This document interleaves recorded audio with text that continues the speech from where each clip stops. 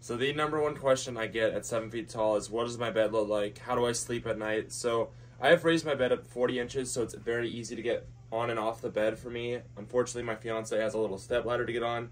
I took the bed and extended it 6 inches off the frame, which we did. It's a California King, and we extended with pillows up here, so my head is up here and the mattress is out here, so I fit perfectly on it. To scare my cat, but I fit perfectly.